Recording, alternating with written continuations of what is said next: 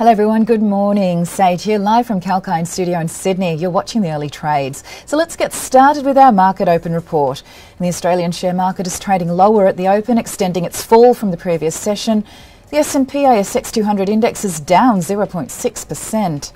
Ingham's is leading the losses, down 8.2% after reporting Omicron was disrupting its operations and weighing on sales performance.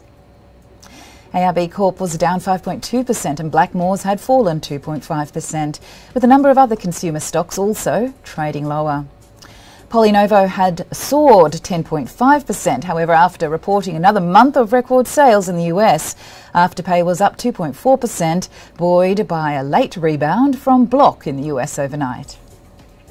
And moving on now to the newsmakers, and Ingham says the Omicron outbreak across the eastern states of Australia has resulted in staff shortages and has weighed on its sales performance.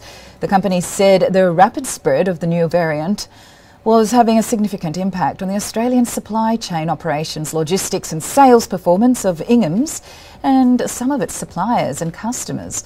And while the company said all its major Australian sites were operable, some were experiencing significantly lower levels of staff availability, which was impacting production volumes and operational efficiency. It said due to the uncertainty over how long the disruption would last, it was premature to draw any definitive conclusions on the overall impact on its trading results. And BHP will punt up to $140 million on a massive nickel and cobalt project in Tanzania as the company makes good on a pledge to branch out into more challenging locations as it seeks out future-facing commodities. The dual-listed mining giant will invest on $40 million or close to that amount in the Kabanga nickel project, a partially state-owned venture described as the world's largest development-ready nickel sulfide deposit. The mine is expected to produce at least 65,000 nickel-equivalent tonnes a year over its 3 decades of output, alongside 4,000 tonnes of cobalt. And for the first half of 2022, medical device developer PolyNovo has reported a 45% increase in sales compared with the same time last year.